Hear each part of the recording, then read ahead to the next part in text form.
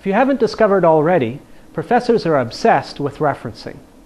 It is so important that people have lost their careers as a result of failing to do it. This video won't be able to cover the details of all of the referencing systems that you may be asked to use, but will focus on the concepts of referencing that is common to them all. Please remember that the final authority on referencing is always your professor. If you have any questions, talk first to the TA and then the prof to make sure that you are doing it in the correct manner. Regardless, there are two basic parts to most referencing systems. In this video, I'm going to talk about the citation and the list source. In general, the citation identifies the transition in your writing from your own thoughts to the thoughts of someone else. In most referencing systems, the citation is a parenthesis or a number and occurs in the text of your essay. The second part, the list of sources, allows the professor to be able to find the original source that you used. This usually occurs at the end of your essay. Most of the differences between different referencing systems has to do with the formatting of these two parts. But keep in mind, not all referencing systems use the exact phrases that I've used here. Most students have the most trouble with the citation, so let's look at that one first. A citation is like a flag. You plant it into your essay when you leave your thinking and start to use someone else's ideas. Notice that I'm saying ideas, not just words. Many students mistakenly think that they only need to reference words. This is in fact wrong. You have to reference the thought that the words convey. In fact, most referencing systems distinguish between a thought citation and a property citation. This distinction is a bit arbitrary, but helps you understand the intent of referencing. A thought citation is when you use an idea or thought of someone else, but don't directly quote them. Remember, professors are grading you on your thinking. In order to do that, they need to know the difference between the parts of your essay that are your thinking and the parts that are someone else's. This is where you use the citation.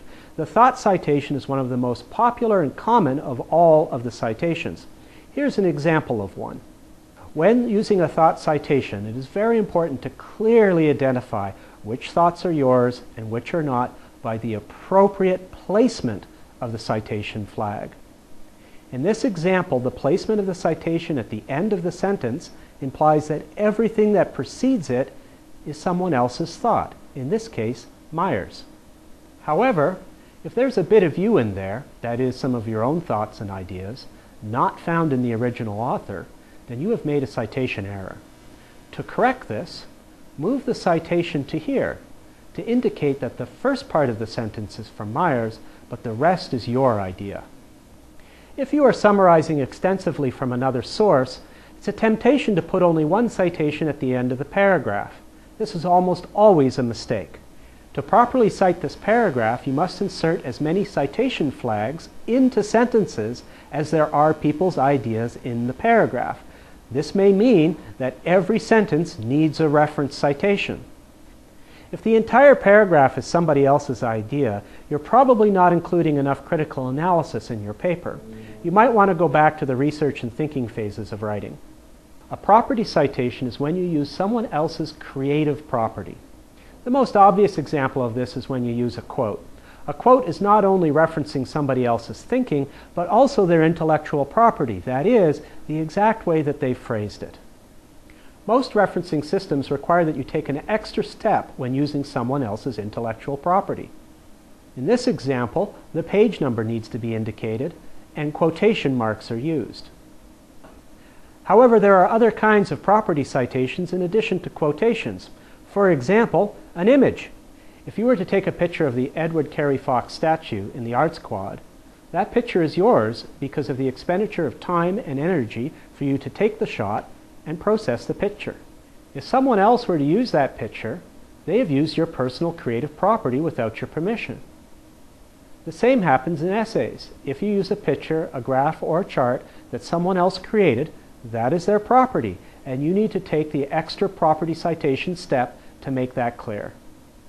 This failure to distinguish ownership leads to one of the most common problems in referencing, and that is the issue of public knowledge. Some students don't feel that they need to cite information found on the internet because it's public.